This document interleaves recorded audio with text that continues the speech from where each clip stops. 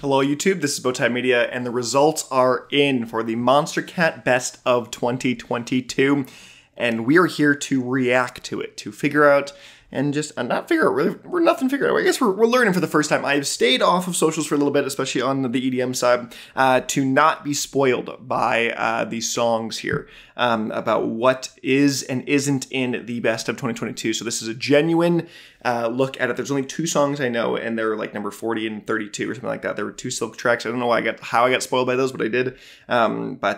Yeah, so let's look at it. Let's look at the list here. I scrolled all the way down to the Monstercat catalog just to see exactly what we're going to be looking at here, but we'll go up slowly and see what our list is going to be. Okay, number 40 is Try Me by Acola.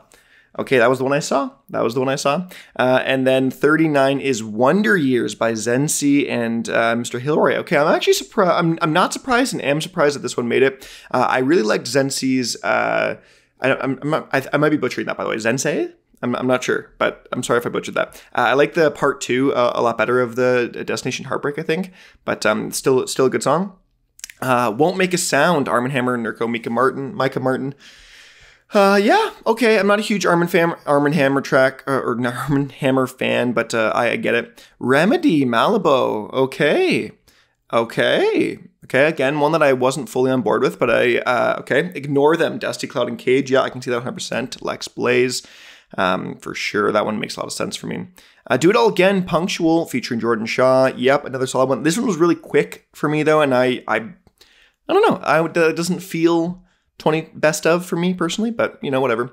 Stained Glass, okay, Stained Glass made it on. Cloud9 Direct, Fiji Ouija, and Chase. I'm fascinated to know how much Fiji makes it this year, because I think that it's not gated by artists, it's multiple per artist, so. Stained Glass makes it 34. Damage, Kuro, okay, yeah, that one makes lots of sense. And Nimbus, I saw this one, Cloud Cage and Feathervane, way to go, congratulations, the Nimbus sweep is here. I'm sure in part to how this is a fascinating study in just being a personality online. How do I word this? I like it's a great track, one that I personally enjoy, but not I think best of for me personally. But just the fact of how fun Cloud Cage is on socials and how much he's telling people to go vote for him and do all this stuff and make memes about it, I think really helped. And so not to discredit the quality of the song, but I think this is a fascinating almost case study in listen, go advertise your stuff, go do it, talk to people, be in the community. So way to go, Cloud Cage. Limitless, Slippy, okay, yeah, this one makes a lot of sense, 31. That's Find You, Conroe, okay. Personally, hot take, Conroe had a really bad year. I was not a huge fan of the stuff he put out this year, personally, but I think I'm the minority here, and I know a lot of other people really like his stuff. I'm not a fan of Conroe this year. Good for Me, this far down, interesting, 29. I expected this to be at least top 20. Okay, good for me. From Here, VIP, the Cloud9, I voted for this one. Those are the first 2 of ones that I voted for. So 2 have got in that I voted for now. And that's an absolutely solid track. And so Agonize, Fool, and Extra Terra. Okay. Guiding Light, Rogue. That's 3 of my votes are now in at number 26. Spaceboy, Ramesses B, Faint and Vila. I'm not shocked this one's here. I was sure this was a pretty solid track, so. Pew Pew, Slushy and Tokyo Machine, that's another one that I was pretty certain was going to make it, even though I didn't think the song was great. Just had a lot of star power here with Slushy and Tokyo Machine. Actually, one of Slushy's better songs this year, I would say. Just Wanna Love, Conroe. Okay, another Conroe track. I wonder if, Find You is going to... Oh, no, that one's 30. What was the other one? I can't remember what it is, but I wonder if another one's going to be higher from Conroe. But, okay, another Conroe one. Oblivion, Rival, Fairlane, and Philip Strand, one that I would potentially voted for. I think that was my top 20 personally, so I can see Oblivion making it for sure. Let's see what else we got here. We got The Power by Stonebank. Yep. Okay, solid. Not his best. Toxic Boss Fight's only 20.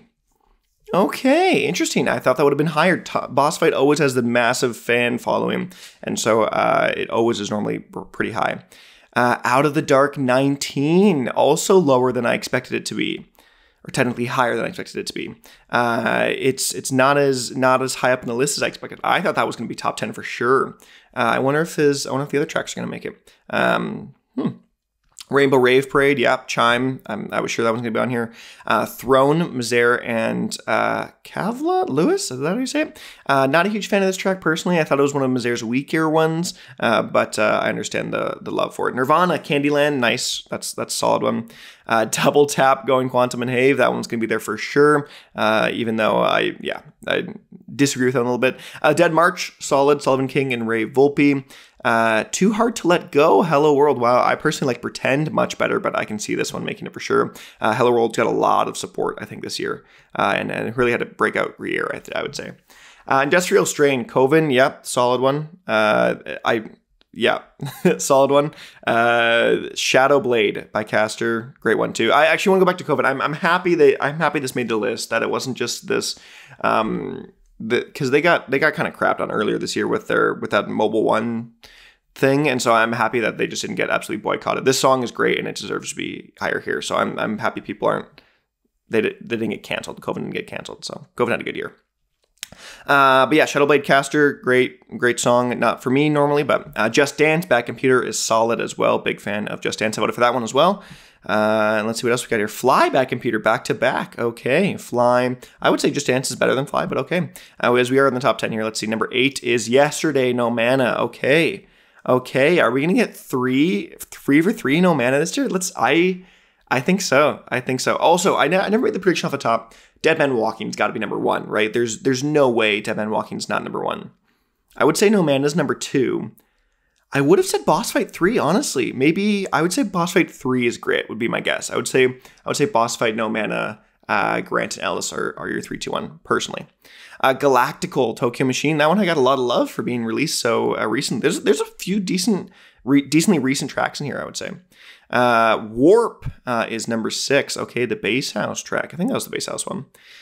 Solid as well. A Cookie from Space hitting top 5. Infected Mushrooms here with Bliss. For sure. Let's see, 4. I don't even know what the vote would be here. Let's see. Ding Dong by Crankdat made it?